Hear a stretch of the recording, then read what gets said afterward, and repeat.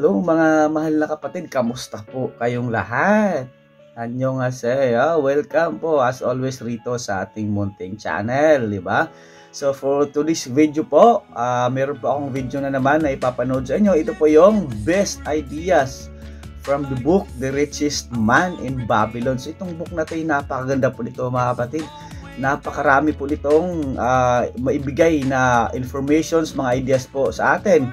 So, bigyan ko po kayo ng slight na information or ideas dito, no? So, ito pong libro na ito ay itinuturo po sa atin na dapat magtabi tayo ng kaunti sa ating kita or sa ating salary, no? And of course, tinuturo din po dito, dapat alamin natin ang pagkakaiba ng need versus wants. At dapat alam natin paano i-grow o palakihin or palaguin ang ating kinikita, no? And of course, this book also teaches us to increase our ability to learn, guard our money. We should ensure future income, ano?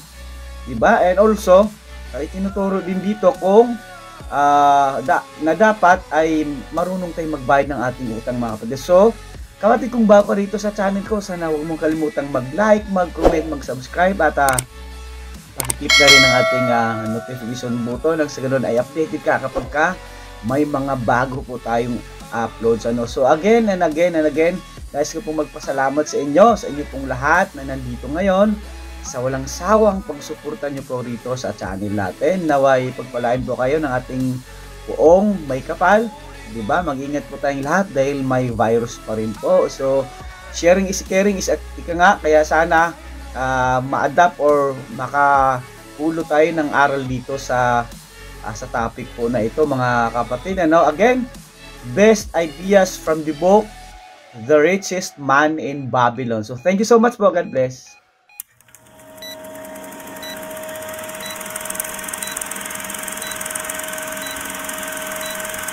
In the year 1926, George S. Clason wrote the book The Richest Man in Babylon.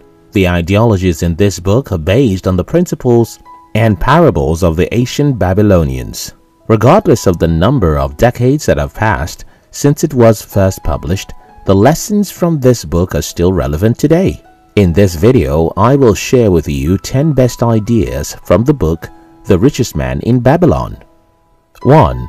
Save a portion of your earnings. In the book The Richest Man in Babylon, a tale was narrated about a certain rich man, Arkad, who was invited to teach his fellow men how to amass wealth. The first lesson that Arkad taught his students was, for every 10 coins thou placest within thy purse, take out 1 for use but 9. Thy purse will start to fatten at once, and its increasing weight will feel good in thy hand and bring satisfaction to thy soul. When it comes to saving, there are 2 categories of people. The first set is those who spend first and save what is left, whereas the second kind of people save foremost and spend what is left.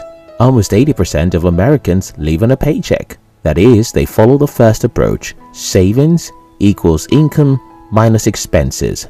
However, the interpretation of the above lesson is that for every amount earned, you should learn to put out a portion, 10%, for yourself first. This concept is known as paying yourself. Many people save, but only few people pay themselves first. This book teaches us that we should learn to see the value of your work and prioritize paying yourself first. 2. Know the difference between your necessary expense and mere desires. Budget thy expenses that thou mayest have coins to pay for thy necessities, pay for thy enjoyments, and gratify your worthwhile desires without spending more than 9/10 of thy earnings. In this book, George Clason noted that people feel like their income is not enough to cover all their expenses because they confuse necessary expenditures with desires. When you cannot differentiate between your wants and your necessities, even if you receive a higher wage, you will always be in a position where your supposed necessary expenses proliferates to equal your income. This book suggests that you will be able to separate your needs from your wants through budgeting, so that you can spend only on the things that matter and live within your means. 3. Make your money multiply. Put each coin to laboring that it may reproduce its kind, even as the flocks of the field, and help bring to thee income a stream of wealth that shall constantly flow into thy purse. The wise Babylonians saw money as a seed, which, if planted correctly, can give you a fortune. In order to multiply your money, you must make it work for you. If you would desire to be wealthy, then you must earn beyond your income. Instead of spending money to acquire depreciating assets like cars and big houses, this book advises that you invest in assets that will appreciate, like stocks, real estate, and building a side business. These passive long-term income streams will eventually generate money for you to live off when you are no longer strong enough to work for long hours. Through the power of compound interest, the money invested will yield more money for you. 4. Increase your ability to earn. To cultivate thy powers, to study and become wiser, to become more skillful, to so act as to respect thyself. This lesson is one vital practice in the financial equation. If you want to be rich, then you must develop strategies to spend less and earn more. Experts have even suggested that it is better to focus on your earning ability than to pay attention to saving more. An increase in your earnings should imply an increased saving. The idea portrayed by this book is the importance of personal development. There are many ways to get more income. However, it all boils down to, as much as you can, you must invest in your skills and gain knowledge. 5. Guard your money from loss. Consult with wise men. Secure the advice of those experienced in the profitable handling of gold. Let their wisdom protect thy treasure from irrational investment. George Clayson states the need to be conscious enough not to lose money. Many people argue this point because, of course, no one gets rich by playing safe. However, successful entrepreneurs do not just take risks, they are known to take calculated risks. Warren Buffett, 2 rules of investing are 1. Never lose money, and 2. Never forget Rule 1. This principle of Warren has made him be among the top 5 richest men in the world. The idea that this lesson gives is that you should take out time to seek the wisdom of people who have experience in the area you want to venture into. Building real wealth is usually a slow, steady process. Thus, you must be patient enough to solicit the advice of not just anybody, but also an expert in that specific field of your choice. 6. Ensure your future income. Provide in advance for the needs of thy growing age and the protection of thy family. This lesson asks, if you are sick and can no longer work, how will you survive? Or if you suddenly lose your job, how will you cope? Or if, as the sole breadwinner of your family, you die suddenly, how will your family members survive? Well, it is so easy to be spiritual and say, God forbid. Nevertheless, the reality of life is that it is a mystery. Hence, it will be best if you endeavor to make adequate plans and preparations for unseen situations. Making plans may include having an emergency fund, considering various forms of insurance such as health, life, homeowner, etc., and creating a retirement scheme. 7. Make from your dwelling a profitable investment. Thus come many blessings to the man who owneth his own house, and greatly will it reduce his cost of living, making available more of his earnings for pleasures and the gratification of his desires. The wise Babylonians emphasized on the importance of owning a home. According to them, it makes more sense to make payments that will eventually become equity rather than giving money to a landlord.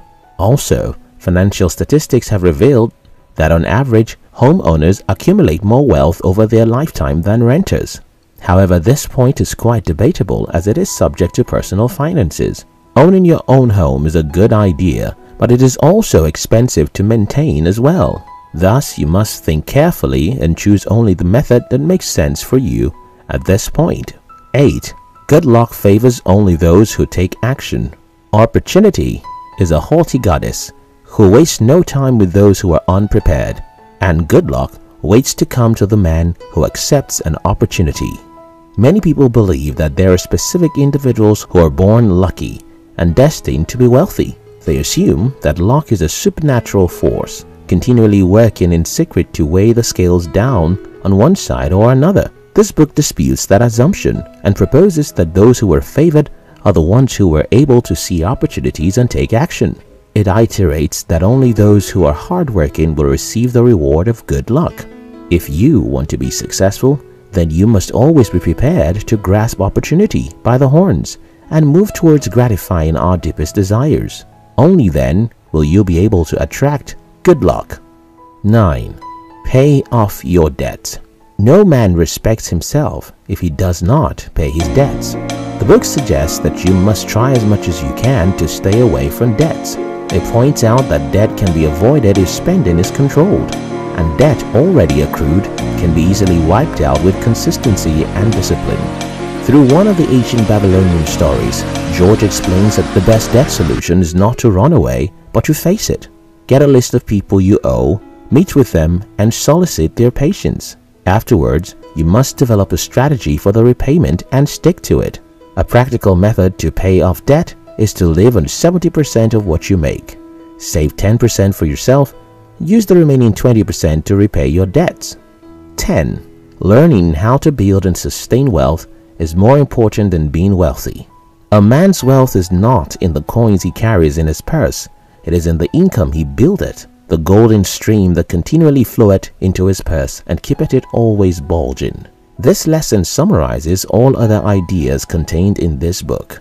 You are probably confused about the difference between building wealth and being wealthy. Well, here is what I mean. If, for instance, two people have an equal amount of wealth, let's say $100 million. While one builds his wealth over 20 years by starting and growing a successful business and wisely investing his profits, the other won the lottery a few weeks ago. If both of these people suddenly lost all of their money, who do you think would have a better chance of rebuilding their wealth? Yes, you guessed correctly. The former has a higher probability of acquiring wealth again than the latter. Learning the habits that lead to wealth is an essential skill that will pay many dividends, irrespective of the amount of money you have at the moment. Babylon was the wealthiest city in the world at the time of its height because its people appreciated the value of money. If you want to amass wealth, then you must understand and abide by the laws of money.